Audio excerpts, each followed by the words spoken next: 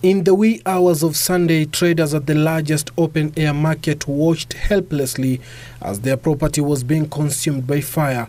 According to the traders, the fire broke out late in the night and they were not able to salvage anything from the inferno.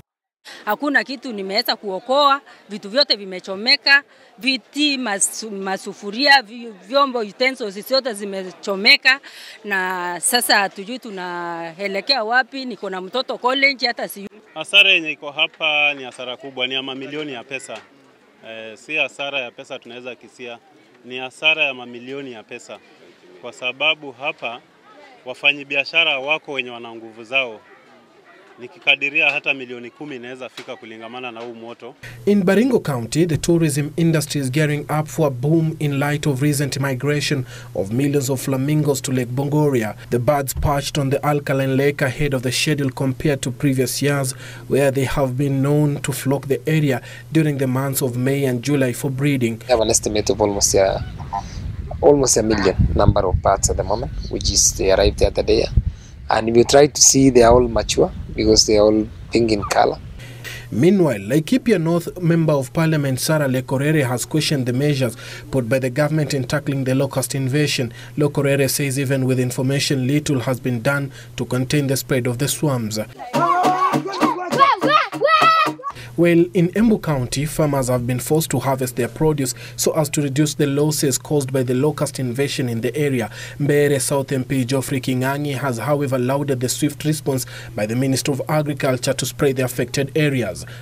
Jana usiku wamelala wakiharvest.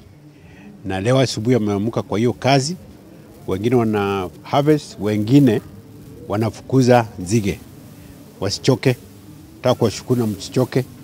Meanwhile, in Nakuru County, the Kikuyu and Kalenjin Council of Elders have now planned countrywide meetings to sensitize Kenyans on peace ahead of the 2022 general elections. The group will traverse various areas in the country regarded as hotspots to urge Kenyans to maintain peace at all times. Lengo letu moja na maana zaidi ni amani. Tumeongea zaidi kuhusu amani kwa sababu tunajua ya kwamba bila amani hata hatungefika hapa Naivasha.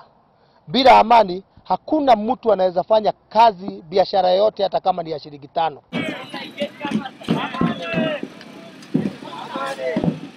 And in Garissa, residents have called on the security apparatus to move with speed and apprehend those behind the recent terror incidents in the area. The locals want police to pursue the attackers if it means crossing over to Somalia to get them. Wakenya tuamuke, tushikane mkono bega kwa bega.